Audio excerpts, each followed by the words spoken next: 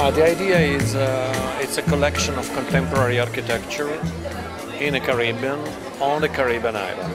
Only contemporary furniture inside, and it's built, everything is very flat, you know, small buildings, not tall buildings, you know, the maximum level it's 12 meters, nothing. So it's the difference between building for an island and building for a big city. Yeah, because you have to respect the island. For example, build there, you have to think about of shadow, you have to think about of wind, you have to think about of the natural circulations of air, of course. You have to think of hurricane, you have to think of for the waves, you have to think. You are on the island and the weather there is different to respect a town. When I design a town, I design totally, completely, you know, pure, big glasses, no frames, you know, but on the island it's quite impossible.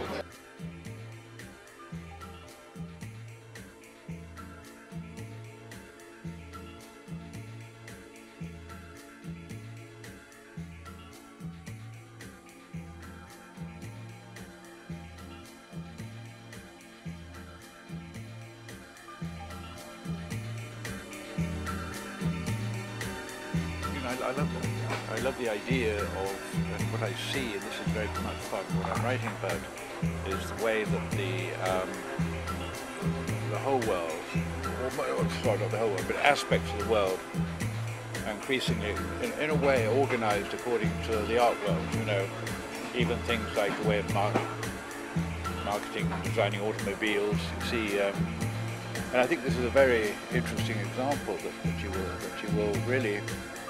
We have a whole island here, you know, and this will be like an art utopia. And it is a little bit utopic, you know, because normally when you think they develop business in the end, you know, they develop business and they develop normally business without taste. And it was utopic many years ago to find one project like that in one island with one incredible difficult surrounding, one incredible difficult logistic point. Because if you like to build something like that in, I don't know, nearby New York, the logistics is completely different. If you think to buy architecture in one island like Dellis Cay, believe it's you have to be a little bit visionary, and you have a reason, you know. You have to follow this utopic idea. Yeah, and you know, there's a history, there's a Chandrigar, I think. Completed the process, you know. The incredible idea, it was the Dr. Kinay, he combined together some different architects, but after that we combined together the different attitude of this project, and we follow the whole process, you know, landscape, infrastructure, buildings, internal design too. We are, for example, designed before the lightning on the island, because we like to show to everybody one special atmosphere, but not in a classical ethnic atmosphere, you know. We are thinking to save the real light, the natural light in the island.